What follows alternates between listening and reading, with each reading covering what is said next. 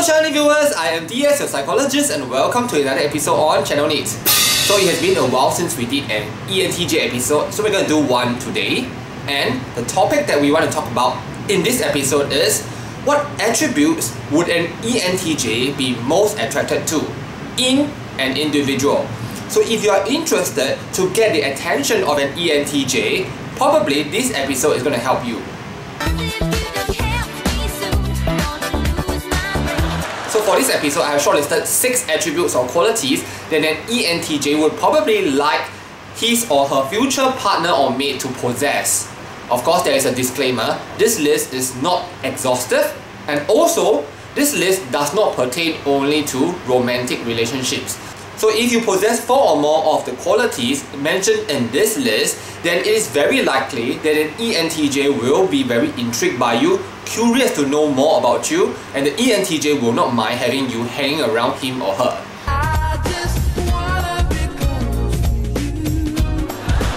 Okay, without further ado, let's go straight to the list.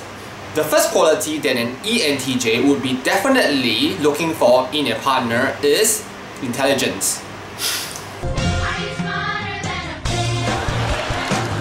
So when I mean intelligence, I am not only referring to how smart you are, but also to whether you are able to start a meaningful conversation and to sustain it. So some people may know so little about things that they can't even strike a conversation with the ENTJ, then this person is unlikely to intrigue the ENTJ. So a second characteristic that is very similar to being intelligent is you need to have an opinion. So from the ENTJ's point of view, even if your views or ideas do not align with that of the ENTJ, it is better than not having an opinion at all. So what do I mean by not having an opinion? So for very trivial things such as, where should we go for dinner? If you do not have an opinion, that actually is okay. When I mean not having an opinion, it means you have not thought about life to a certain degree. So a person who does not have an opinion can talk about something, but they talk about something as if they are just borrowing it from another person's perspective. So for example, let's say I have no opinion about religion, and so I talk about religion in a way that, okay, I have been brought up like that. My mother told me so, my dad told me so. Oh, karma, you should always do good things because everybody says so. So in that regard, you have no opinion, you have not thought about the concept at all. So you can strike a conversation and talk a lot about what you know, no problem. But if the ENTJ smells that you are not really processing the information that you are talking about, then it is also a no-go.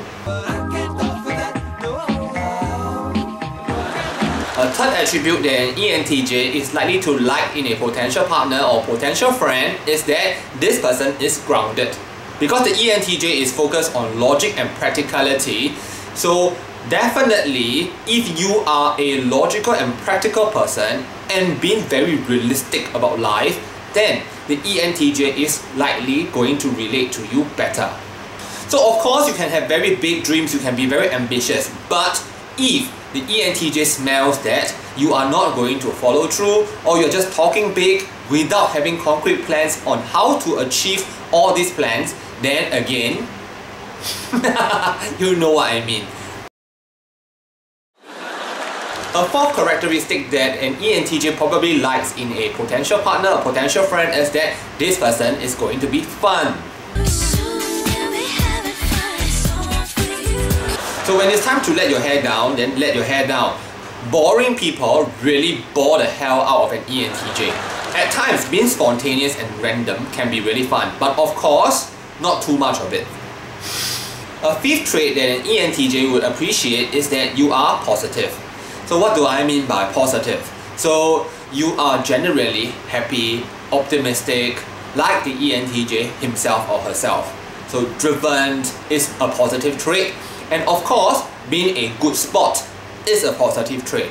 So if you have made a mistake, then admit your mistake. The ENTJ will respect you for that because all these are positive traits. So generally, be your own hero. Let the ENTJ idolize you. A sixth and last trait that an ENTJ would like in a potential partner, and in this case, I am going to stress that this is a trait that an ENTJ would probably like in a potential partner instead of for a friend. And that would have been vulnerability. So the ENTJ really appreciates that you have some form of a weakness, and this weakness the ENTJ would definitely find cute. So you could have been an alpha male or an alpha female, no problem. When the ENTJ is with you and you show some form of a weakness and vulnerability, then the ENTJ could really appreciate this. So this may be quite personal. I really like a very strong partner, yet I would like this partner to be affectionate. I like some form of a weakness in a potential partner because here I know that there is some room for me to help the potential partner in. So if the potential partner is so perfect, then I will feel that there is nothing that I can help in the growth of this person. In a relationship, I see that you should grow together and help each other become stronger individuals.